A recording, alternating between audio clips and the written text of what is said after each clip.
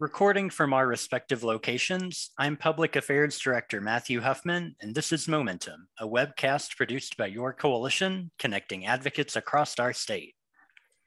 So, this is the month of October, and October is Domestic Violence Awareness Month. And in the last couple of years for October, we've really kind of talked about different aspects of Domestic Violence Awareness Month. So last year, we kind of talked about community outreach and how we do that. The year before that, we talked about the history of domestic violence shelters in Missouri and kind of processed through that, acknowledging the work that had happened before us. But I wanted to take a bit of a different angle this year. So for Domestic Violence Awareness Month, the National Resource Center on Domestic Violence runs a project called the Domestic Violence Awareness Project. And the theme that they used this year for Domestic Violence Awareness Month is No Survivor Justice Without Racial Justice. And the prompt that they did a lot of messaging around there is that this October and beyond, they're really calling on the domestic violence movement to center, celebrate, and really follow the leadership of Black survivors, leaders, advocates, and frontline workers. And I wanted to be able to really dig into that conversation in this month's episode of Momentum and really talk about what that looks like here in Missouri. So I'm very excited to have Havana Watkins and Janae Johnson with me on the episode this month. So Havana, Janae, welcome to Momentum. Hey, thanks for having us. Hi, yes, thank you so much for having me. So I am going to jump right in and let the two of you give your bios and talk about your leadership experience and just introduce yourselves to our listeners. So Havana, I will turn it over to you first.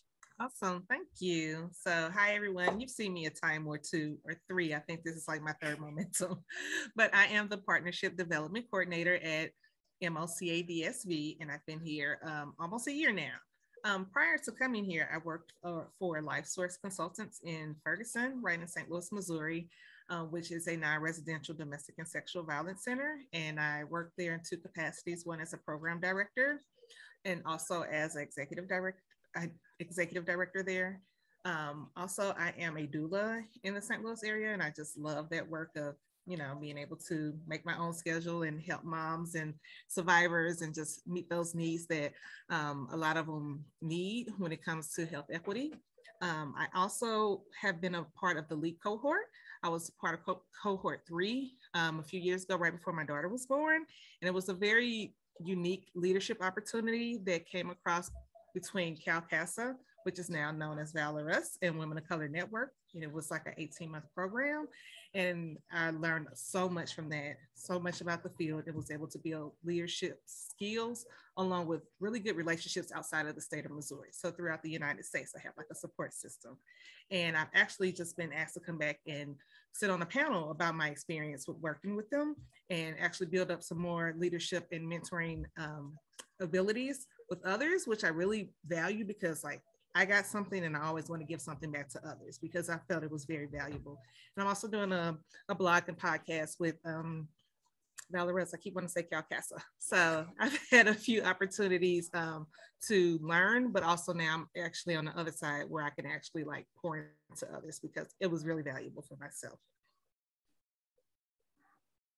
Thanks, Savannah. Mm-hmm. Janae, I'm gonna turn it over to you now. Great, yes, I'm so happy to be here. I'm Janae Johnson. I'm the Director of Redevelopment Opportunities for Women at Family Forward. We are a domestic violence program within a larger children's nonprofit agency. And we focus on providing services to survivors of domestic violence who are particularly on the margins. So those who have experienced poverty or homelessness, immigrants and refugees, and those experiencing poverty and immigrants and refugees. Those are the primary groups that we focus on. Sorry. Big deal. We love seeing pets make cameos in this. They're sleeping all day, and then as soon as I'm on a Zoom, they're like, "Oh, I need you to pay attention to me." So, but yeah, so we at Row, We do a lot of work around economic empowerment. So being able to help survivors of domestic violence rebuild after an abusive relationship, helping women in poverty be able to understand how money works and how they can save for the future, or just really have a financial stability that they may not have had before. We work with immigrant and refugee women who have also survived domestic violence. And we provide the services in the language of origin. So we have advocates who provide services in English, of course, but then also Spanish, Bosnian, and Vietnamese. And hopefully soon we will have someone who can speak Farsi Dari. So it's really important for us to be able to make sure that our services are very accessible, because especially since we're working with people who may not have traditionally had access to these types of resources. So I've been at Roe I just had my 5-year anniversary about a month or two ago. Congrats.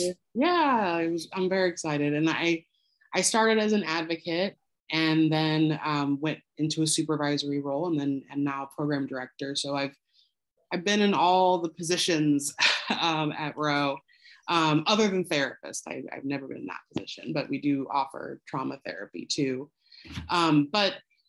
So before I worked at Roe, I didn't really know anything about economic empowerment or economic advocacy. And so I really have learned so much over the past 5 years about how survivors can access economic resources and what are the barriers, not just the systemic barriers and the structural barriers, but also the barriers of trauma, the mental and emotional barriers to being able to access those financial resources. And so my goal over the past year or so and over the next couple of years is really to get training out there for advocates to be able to understand how to provide economic advocacy in a trauma-informed way. I have had experience working as an attorney and working in a residential capacity and also as a community-based advocate. So I've been in a lot of different positions in ways that I can assist survivors. And to me, this role has been the most impactful because it really is helping people be able to have stability for the future. And that prevents people from going back into abusive relationships. So it can really help. I truly believe that economic empowerment is a huge key to breaking the cycle of violence. And so my goal is to be able to train other advocates. We are providing we've done trainings about REAP, which is our curriculum, Realizing Your Economic Action Plan. And we have done trainings on our curriculum throughout the state, throughout the country, throughout the world, honestly, where we talk about, money and power. That's a big part of our curriculum, is to be able to understand that there are certain groups of people who haven't had access to these resources, to be able to take away some shame and blame that's always surrounding, someone's economic situation. And so, and then helping people understand, just really basics, how to create a budget, how to understand their credit report and their credit file, and how to invest and save money for the future, and some even very basic, like how to open a bank account. And we have many people who come to us without ever having had one before. So the goal is to be able to train other people so that we can spread this. Roe is a small but mighty program, but we can't do it for all the survivors in the area. So being able to train other people is really important. We received funding from the Allstate Foundation, who also has their economic empowerment curriculum. We received funding from them to create a sort of next level, 201, 301 type level of economic advocacy, to be able to help to explain how trauma and oppression can be barriers to economic stability, especially for women of color and women who've experienced poverty, immigrant refugee women. all the barriers on top of the histories of domestic violence and other traumas that they've experienced. And my goal is to help people understand oppression as a trauma that has altered your brain, and it has altered sometimes your ability to receive information. And so we have to really figure out ways that we can manage that in our program, because those are probably the biggest barriers we come up against for economic stability. So that's the goal for the future. I am involved in lots of stuff in the community. Advocates of color in the St. Louis area is really important to me. Being able to have fellowship and mentorship with other advocates in the area who experience the same things that I do is really super important to me. And being able to have that connection with other advocates, it really helps me be sustainable in the work. It's really a form of self-care to me. So yeah, that's my background a little bit. I could go on and on and on forever about economic advocacy, so I'll just stop. Well, Janae, I really appreciate that background, not just about yourself and your passions, but also about Roe and the work that you all do, not only for the St. Louis region, but just like you said, the work that you all are able to do around the state, nationally, around the world, really focusing in on economic empowerment. And something that I heard you say that I just want to lift up really quickly is that you all are treating oppression as a trauma. And I think that's such a really important thing for us to think about in our work. And that trauma and oppression are absolutely a barrier to economic stability. And we know that economic stability is a protective factor against violence.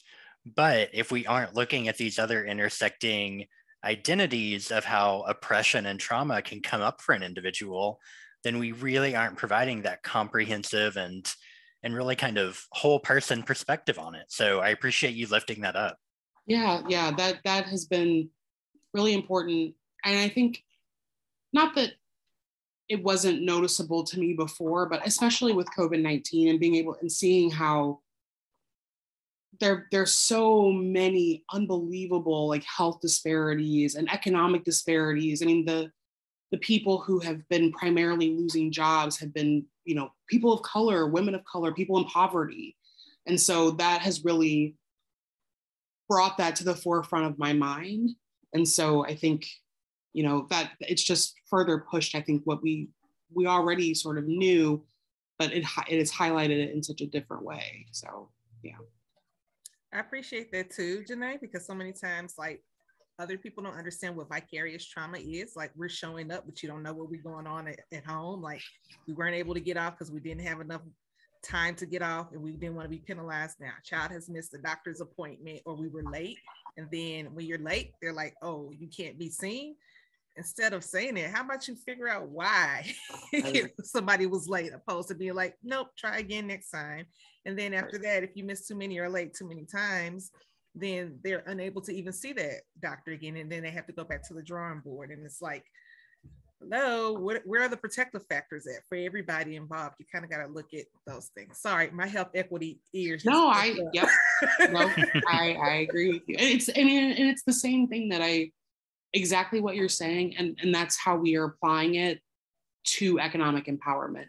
Mm-hmm. When someone comes in and they haven't been able to keep a budget or they've completely blown their budget, instead of saying, all right, well, let's just start over and start from the beginning, we say, okay, well, before we start over, let's figure out what was going on in your life, what was happening over the past couple of weeks, couple of months that may have triggered some emotions in you that made you be spending emotionally or something like that. And I think that's the part that we've left behind, and the part but we're catching up to that, and because we're realizing, what barriers there truly are to really having that long-term economic stability.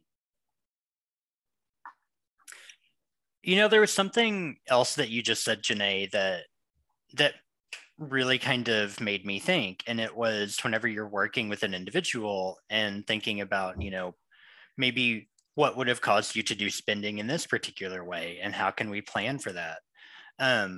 That there's such a really important aspect of the work that you all are doing at Row of taking the stigma away of talking about money in general.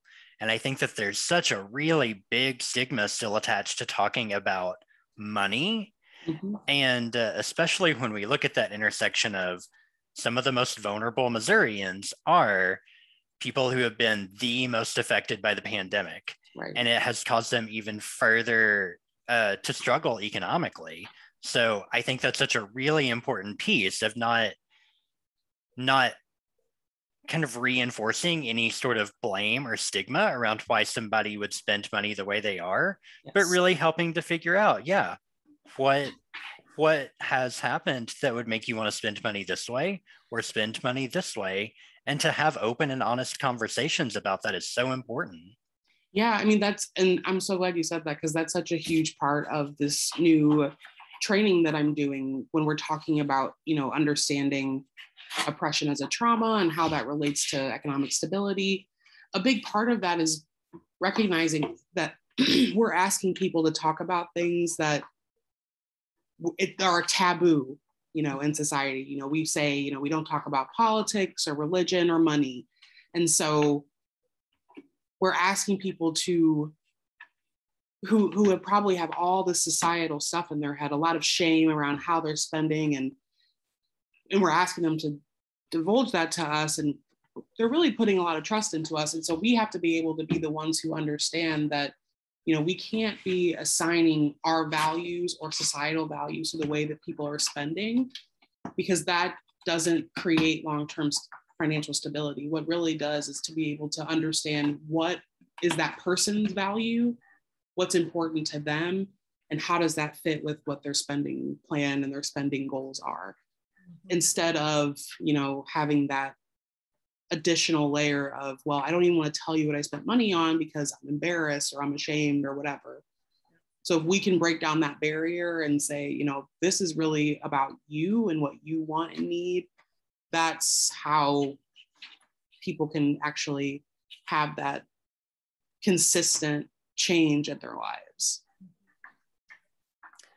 Completely agree. I really appreciate you taking some time to lift that up, the work that you all are doing and the really important and unique aspects of it too. I'm gonna shift gears a little bit and ask y'all to kind of talk about yourselves again, because I also really want us to talk about the importance of women of color being in leadership positions, and highlighting that and celebrating that. And so thinking a lot about the values that we bring into this work, I'm curious to hear from the both of you, what particular leadership styles or leadership characteristics do you really consider as your own values, and how do you bring those into the work? So this time, Janae, I'm going to start with you, and then we'll turn it over to Havana. So my leadership styles are ever changing. I still see myself as a newer, leader. And so I'm still learning and adapting. And also, I think it's really important for me to have leadership styles that are adaptable to the staff that I'm working with. So, where some person might prefer a supervisor who's more, reviewing their work and seeing what they're doing. Other people prefer, a lot more hands-off. Other people need that more supportive guidance. So it depends. I try to make it person-centered, honestly. I kind of see myself as, since I moved out of doing a lot of direct service, I see myself as an advocate for my staff in a lot of ways. So I think when we're thinking about those like common leadership types, I see myself as somebody who has a very democratic leadership style. I like to get a lot of input from people because I hired people because I know that they have amazing ideas and they have amazing goals and they have so many good ideas about serving survivors of domestic violence. And so I want to hear from them. I want to know what their ideas are. So as much as I can, getting their input.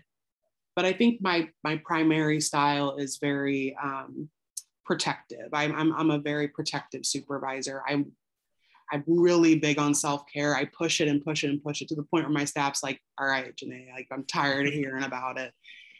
But I know, but such an important thing to me is being able to bring in new advocates and keep advocates who are passionate about the work. And so that self-care piece is so incredibly important, especially for advocates of color, advocates who are also themselves survivors of domestic violence, advocates who have experienced a lot of the things that our participants have experienced. And so I believe if you have a passion for this work, that's a huge piece.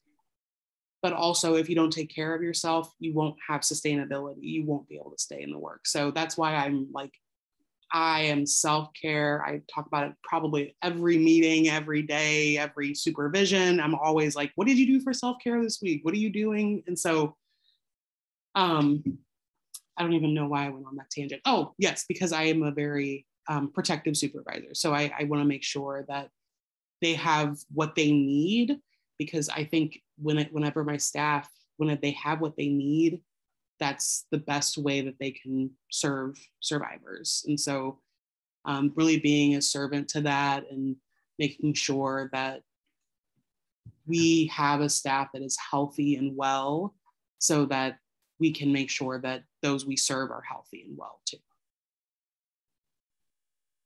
I love that. I don't think you can ever talk enough about self-care. Especially tell everybody at Row that. Yes. Well, especially because, I completely agree with you. The work that we do is really difficult. And if we aren't also taking care of ourselves, we can't best serve survivors. And I don't think we can talk enough about that, because I even see, talking about self-care and wellness as still kind of taboo, specifically in nonprofit and advocacy work. There's a little bit of a martyr complex that I think is still so pervasive. So I'm really glad that that's a style that you always carry and bring with you. Yes, absolutely. And I completely agree. I think in a lot of ways, we praise that, like, overworking. We praise, I can't tell you how many times people will tell me, oh, Janae, like, you're involved in this, this, this, and this, and this, like, that's amazing. Like, you care so much. And I'm just like getting constantly praised for doing way too much, but that reinforces, like, I got to keep doing this. It's so important. But I think what we really should praise is, oh, Janae took 2 weeks vacation. That's something to praise. So that's what I try to praise with my staff too, is that, making sure that whenever they actually do that self-care, that it's acknowledged, because it is really important and it's hard to do. So whenever you do it, it should be celebrated. Absolutely. Havana, gonna throw this question over to you now. Sure. Well, I absolutely love that, Janae. So I'm all on this self-care wellness journey myself. And when I was working specifically in advocacy and at a member program, that was something that I always wanted to do, like implement those intentional times and days in that space for you to be able to do self-care and wellness, because, so many times we have that vicarious trauma again, right? But we still got to show up, but we also need time to take care of ourselves. And I find myself feeling more like I lean in that servant leadership style, because, like, I care so much about people. And so it's like, kind of like you said, Janae, like an advocate for who's working on my team, but also wanted to advocate for the type of work that we're doing, right? Like, how are you? Not just showing up and being like someone's superior or someone's peer. Like, how are you really doing? I'm not talking about work, but how are you doing? Like, and you'd be surprised the looks you get, because people aren't always invested in their employees or their coworkers. They're just like ready about work. What are you getting done? Like, and if there's something that is needed, maybe they need that extra 20, 30 minutes time to talk about something that's bothering them or they're going on at work. And you can encourage them to do some self-care and some self-reflection and some personal, whatever space that they may need. And I just think that that's really important. And I'm always wanting everyone to be better, right? Like, I don't think that anybody should be working with me or on the team that's going to be in the same position for the next X amount of years. Like, okay, so what else do you want to do? What's your next goal? Like, what can I do to help you with your next goal? And I'm a connector. So I'm like, oh, you want to do that? I know somebody who might know. Like, so it's like, let me connect you and put you in conversation with somebody that can help you meet your next goal. I don't expect for you just to consistently be in this same space, because we want to grow and we need to grow. So I kind of feel like I'm in there, like servant leadership, like I'm there and I'm not going to ask you to do something that I haven't done, because I'm going to do it too, because I have worked my way up from the bottom. But I also want you to know that I'm there for you too. So not just you as like a peer, as an employee, as a colleague, but like, what is it that you need? And within whatever space that folks want to share, because everybody may not feel comfortable sharing, and that's okay too. But just letting people know, like, hey, I'm there, is, I think, really, really important when it comes to like work morale and any kind of morale, just so you can get to know people on a more personal basis. And it's not just so centered around your 9 to 5 or 7 to 3. So that's kind of what I have. I want to echo that too, Havana. I think one thing that you said that really, like, I really connected with was we have to view everybody as not just their roles, but them as human beings. Yeah. And I think we get so caught up in, like, you know, you're an advocate, and we forget that, you know, they're not always an advocate, that you can't always be in that role, right? So there are going to be times when, you know, we just have to view people as the human beings that they are. And I think that's whenever I'm encouraging self-care with everyone that I work with, I always say it as, I'm not saying this because, you know, this is just something we talk about. I'm saying it because I genuinely care about you as a person. Mm-hmm. And I want to make sure that you're well. And I know how hard this work is. And so, you know, really saying it as, I'm not talking about you as the advocate. I'm talking about you as the person. Like, you need to take care. And so I think that's a shift in my mind, at least, because we're often so focused on, you know, the roles that we fill and not us as individuals. Right. I agree. So I want to go a little deeper into that. And as a follow-up question, thinking about how I heard both of you say you are servant leaders, you're very interested in helping people get to where they want to be and giving back. And so I'm curious, who are the folks that invested deeply in you and really helped you get to where you are? Havana, I'll start with you this time. Okay. I feel like it's been like a trifecta of many people, right? Like, getting into this field was not easy. As we all know, it can, specifically in our St. Louis area, can be kind of hard to get through those walls and barriers. So initially, my mentor, Marissa, actually introduced me to Dr. Johnson, who gave me a chance and who kind of helped and molded me. And then I started seeking, once I got into the field, seeking out the wisdom of others. And it just kind of built from there. And Janae has poured into me. I just talked to her maybe last week about some stuff. Like, it's just crazy how, like, you know, things come full circle. And now here we are. And there's just been, like, Christina Holmes was amazing. She's always been like the big sister of the movement, right? Like, anytime Christina talks, you're going to listen, you're going to hear what she has to say, and you're going to listen to her advice, and you're going to take it really well. And I also gained a lot of leaders being an elite cohort, right? Like, so I have an amazing mentor that I talk to literally every Friday. She's like my guy, mom. I drop the kids off and we talk on the way back, and just like checking in. And it's not just like, how are you doing professionally? How are you doing? And that's where I really got it from, like, valuing you and what you're doing, and not just like, quote unquote, being in your business, but just really wanting to check in and see how you're doing, because we get in the hustle and bustle of doing things and forget to, like, take a deep breath and check on ourselves. So I've had a lot, like, kind of throughout time, and I keep looking for more because I always want to learn more. Like, I'm forever evolving. So I just really value the relationships. And Janae probably does not even know that I look at her as a mentor, because we always, like, talk about things, but, like, it's so much value in those relationships that you gain things from it that you really didn't know that you were going to gain. So I really love, I love all of my people who have looked out for me and poured into me.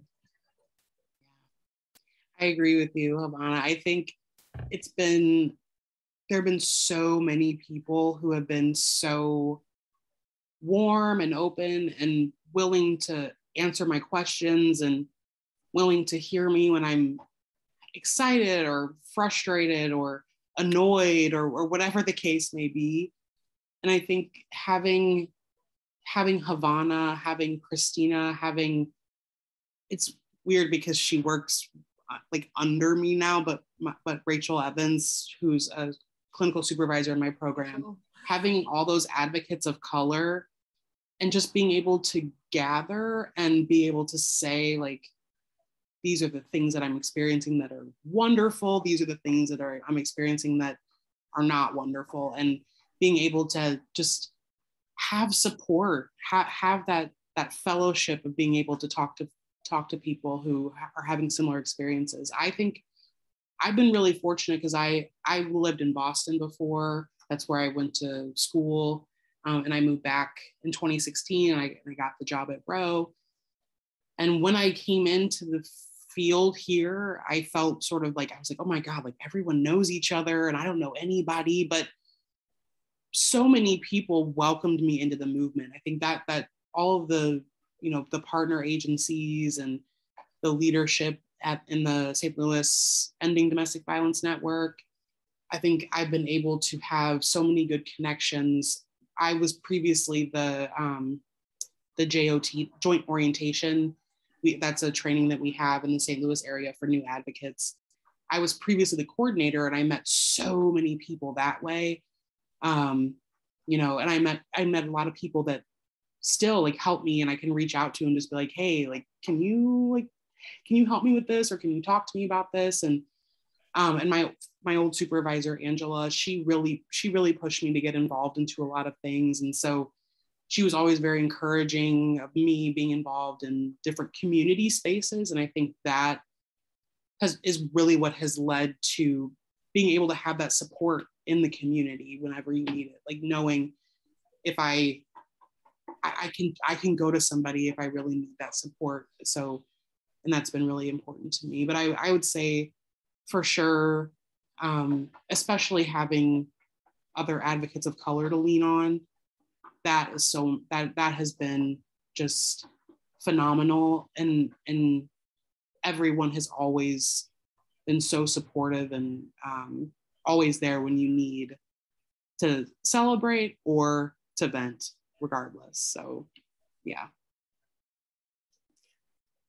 Janae, you really started to touch on it just now, and I want to tie it back and lift up something that Havana said, but really placing value on these relationships. And before I ask the question, I'm going to give the caveat that I'm asking this as a cisgender white dude, right? But thinking about that need to have a safe and supportive space for advocates of color to connect and celebrate each other and support each other, and really investing deeply in those relationships. Why is that so important? Why is it so vital to have those spaces specifically for advocates of color? The work is hard. The work is it's really, really hard. And I think we're not just dealing with, I'm a domestic violence advocate, or I'm a program supervisor or manager or leader or whatever. I am also coming to this job with my own experiences of oppression and trauma and just systemic challenges that I've experienced in my life. I never come into any space not being a Black woman. Whatever space I enter, that's what I am. And so when I come into this job as an advocate, I'm also holding on to, I'm also a Black woman. I have also had experiences of poverty and homelessness. And so there are moments where things are very triggering, very upsetting, very, very hard to deal with. And having other advocates of color who are also dealing with those, those systemic challenges of, nobody in my program leadership is a woman of color. I don't have a mentor, that kind of thing. We can lean on each other for those types of things because there aren't enough women of color in leadership. And so it's hard to be able to have a mentor whenever there are difficult situations, challenging conversations that you have to have about how we serve survivors, making sure that our services are inclusive, and you feeling responsible for that, and also having that as a challenge of your own, right? And so I think a lot of times as advocates of color, as women of color, we are dealing with a lot of the same things that the women we serve are dealing with, the people we serve are dealing with. And so it's so vital to have someone that you can go to and say, this thing happened and I don't know that anyone would understand it other than you. Mm-hmm. Or this thing happened and I don't know if I'm crazy. Like I just need to hear it from someone else. I need to hear your perspective. Or just, I need you to encourage me. I'm feeling like I can't do this. I'm having that feeling of imposter syndrome and I need to hear it from someone who's been through it too, and to encourage me in knowing there are other people out here to support me. I'm not in this alone. I can do this. So it's incredibly vital. I think that's a big reason for why we often have advocates of color turnover in our jobs, because there just aren't enough supports in place for them to be able to, have those really difficult conversations that they feel like my supervisor might really not get it, or my supervisor might be offended if I say it, And so having a space where they can go and know everything is safe here and I can get the support that I need, it's crucial. Yeah, I like to echo all of that. It's very vital because we're always having to show up, always showing up. And then you're always having to fight.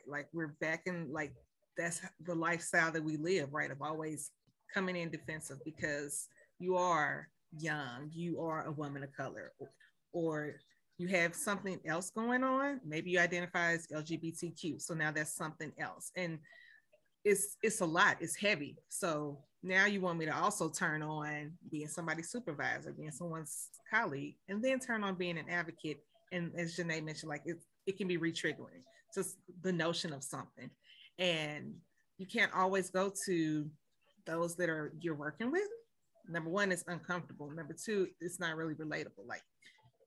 As much as you would want to empathize and understand, you can never understand how it is to be a person of color. So being able to have that space, that collective moment of, at least I know once a month I can get together with other advocates that understand being an advocate, but they're also a person of color. So you're showing up with all these different identities and you have someone that you can lean on, you can cry with, you can laugh with, you can figure out how to navigate, so that when and if a situation arises and you have to approach it, how are you going to approach it so that you don't come off as the angry Black woman, because we're always deemed as the angry Black woman. Well, now you've pissed me off, so I am angry and I am Black. So this is how I'm showing up.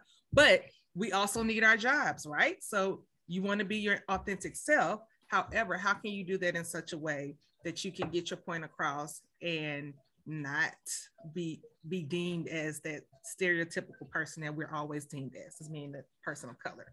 So having those spaces and those mentors and those peer mentors to help you navigate what to do and say is very valuable. And then when you think about some of the other things that may be going on, like social unrest, that's not always a easy conversation to have, and it makes people very uncomfortable.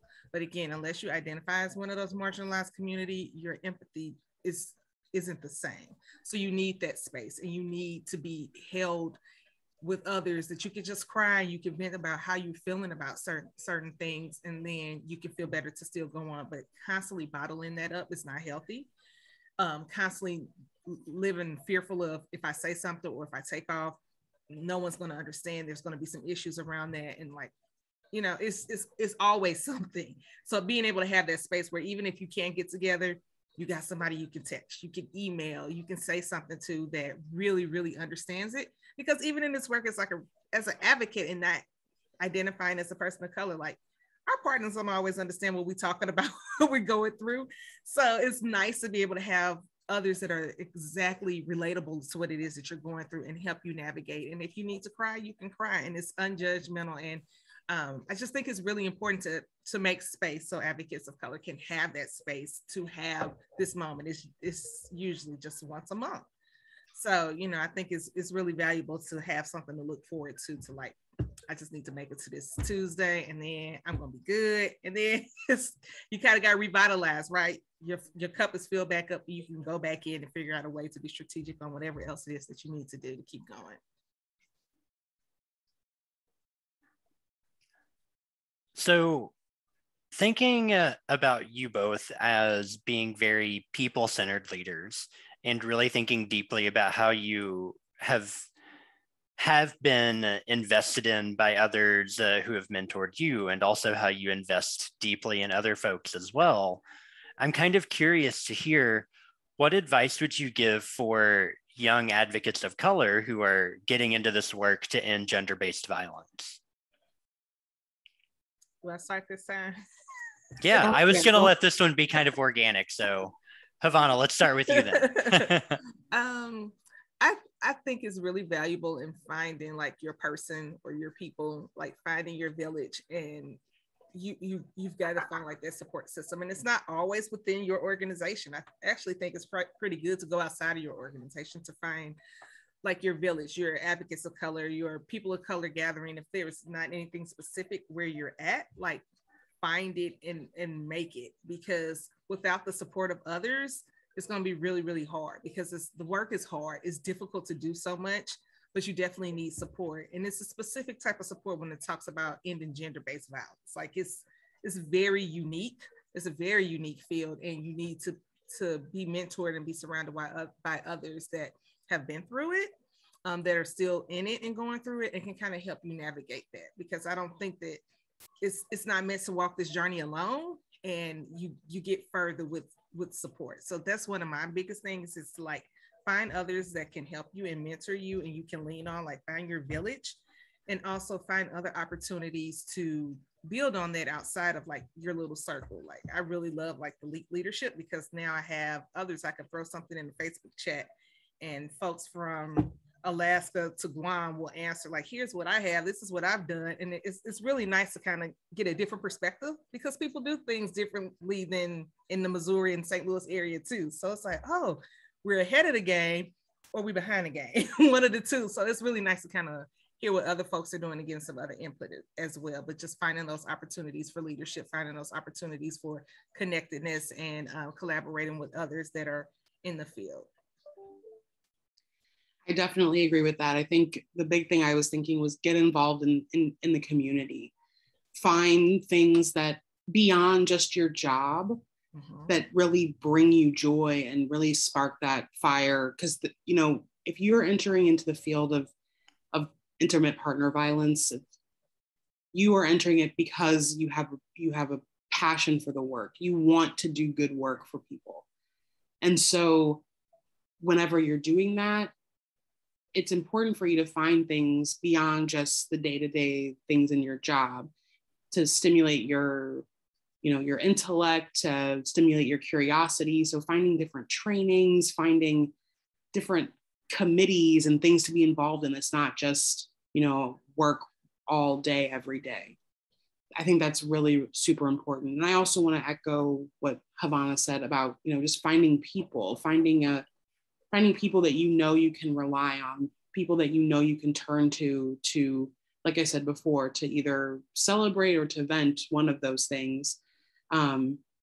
Having, whenever you're doing work where there's a lot of, compassion fatigue, it also leads to this feeling of, I think, isolation in a lot of ways. It feels like, my friends don't understand how difficult this job is. My family doesn't understand how difficult this job is. Well, guess what? There are some people who understand how difficult it is, and they're around you all the time. So find people, and especially find people outside of the office.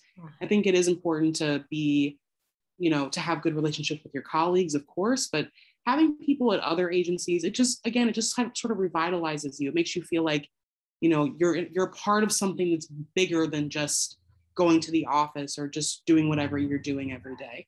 You're a part of a movement. So I think that's really important.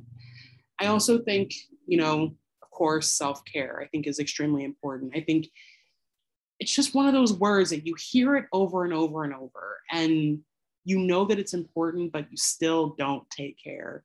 Mm-hmm. But I really do think that in order for us to be sustainable in this work, we have got to take care of ourselves. We've got to,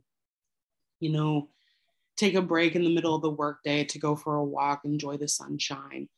Take a break to just watch something funny on YouTube on your phone, to play a game on your, literally just taking a moment for yourself. It's just for you in the day.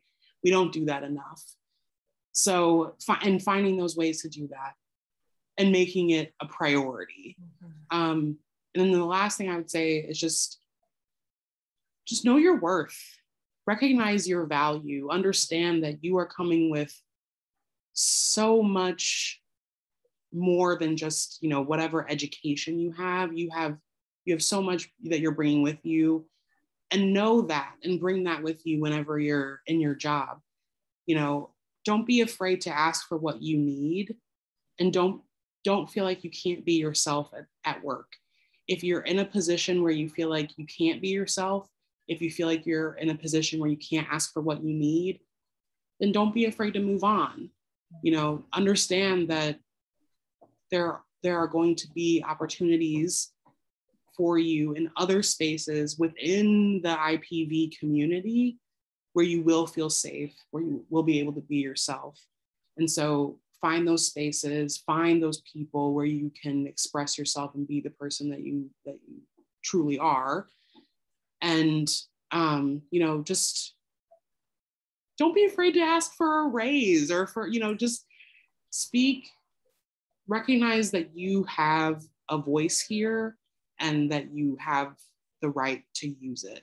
And if you can't, then find those people around you in your community that can help lift you up. Love it. I do too. I loved that so much. Those were really beautiful words of advice, but also just really kind and thoughtful words for us to remind ourselves of in general. And Janae, I love that you brought in the know your worth and own that. I think that is incredibly important advice for young folks getting into the work, but really specifically advocates of color to hear that. Know your worth and own it. Mm-hmm. Yeah, I think so much. I mean, I think when you're new to a field, and also when there are all these other systemic barriers around you,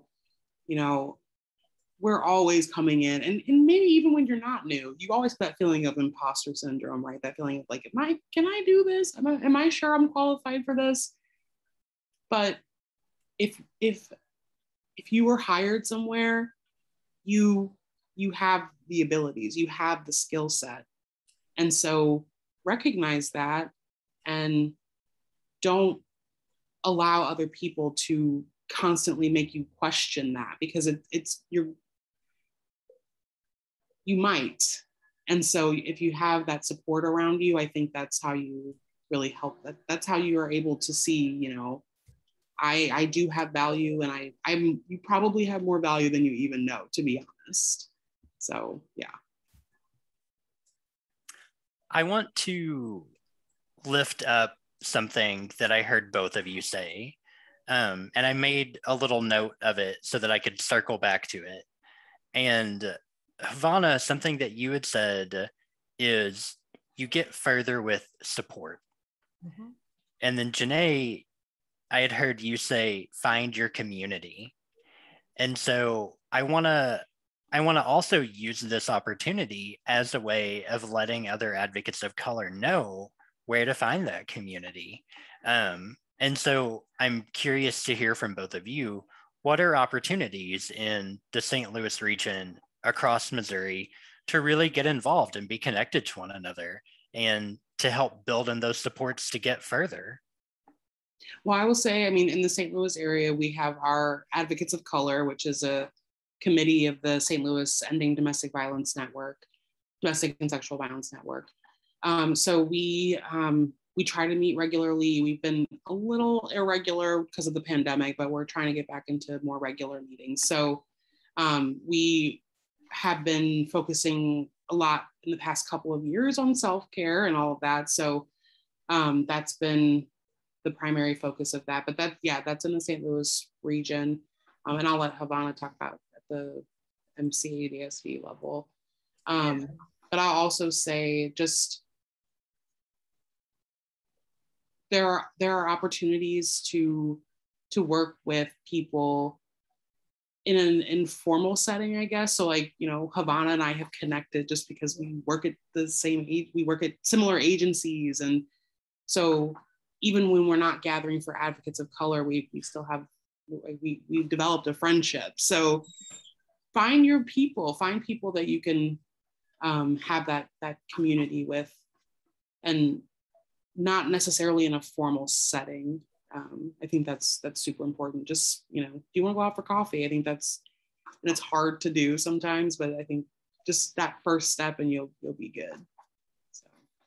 Yeah, I enjoy being part of Advocates of Color. When I was at a member agency in St. Louis, like it was a time to like let down your hair and be okay. Like, yes, we talked about issues that were going on, but like I feel like because it was not as set up as more of a professional setting, that you were able to like really relax and hang out and kind of talk. And that was like some self-care. Like they did paint nights, we did happy hours, we met for lunch, and it built a better relationship. So yes, it was professional and it was great to have like warm referrals and talk about things, but it also was like, okay, like you get me, like these are my people, they get me.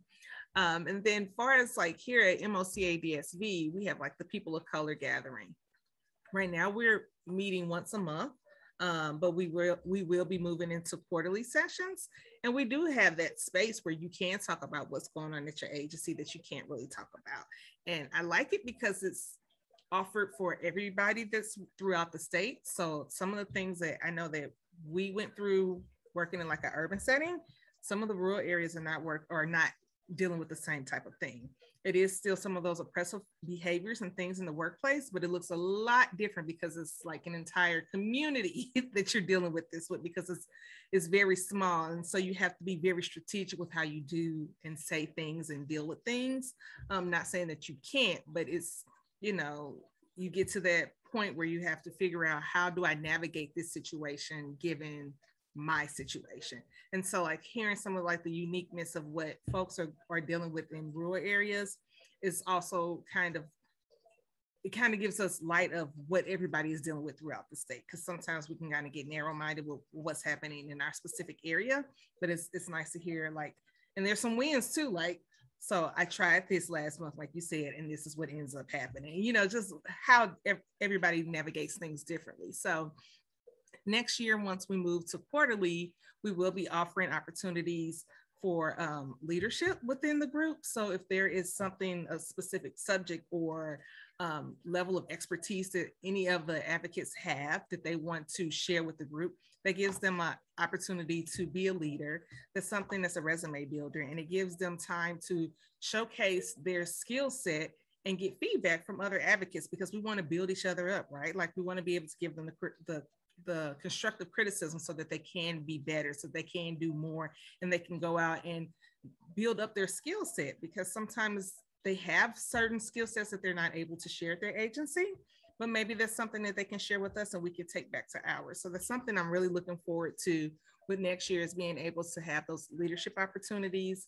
and also be able to intentionally have like peer mentorship, so we can match each other up with someone new throughout the state. You can get to know somebody different, and then it's more of a intentional moment to catch up with someone throughout the state, that make those friendships, make those villages that you may not ever have time to do it, because we're still meeting virtually. So like that's the easy way to do it.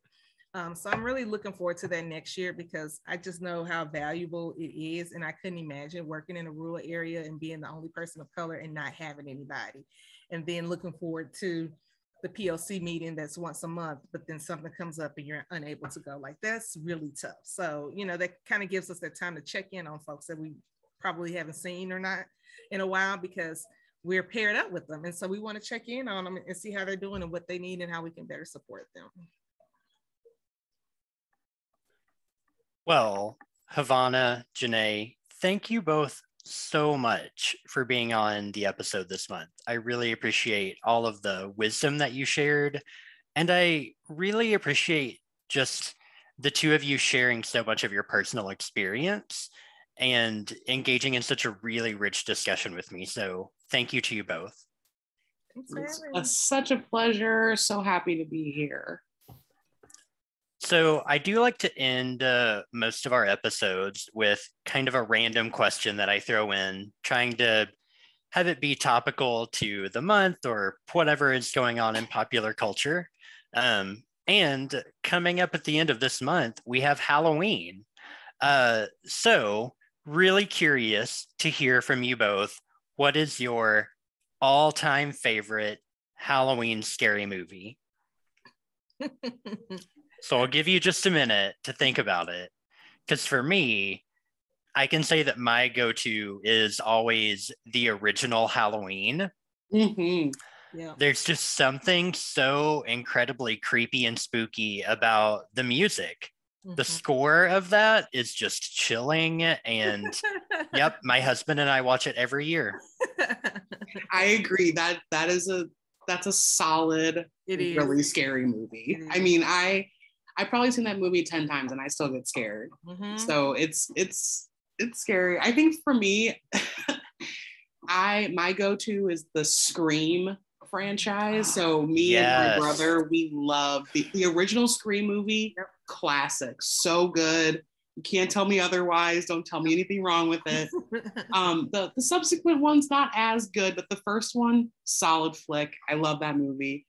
So I would say that anything in the Scream franchise, but definitely the original. Yeah, I have to agree too. As a kid, I probably would have said Beetlejuice because he was so creepy to me. I love that, but it wasn't really scary. It was just more creepy.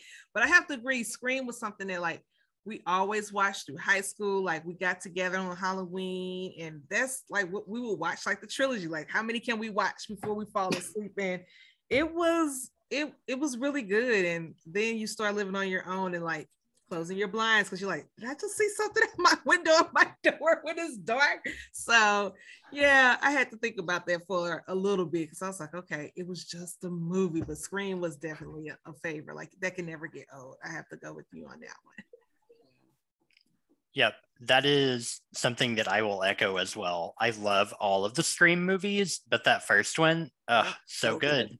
So good. So good. And, you know, I will give it to you, Havana. The Beetlejuice movie was very creepy as a kid. Yeah. Yep. It's still pretty I mean, the beginning is much more lighthearted. I mean, by the end, like it's legit creepy. So I'm on board with you. Yep.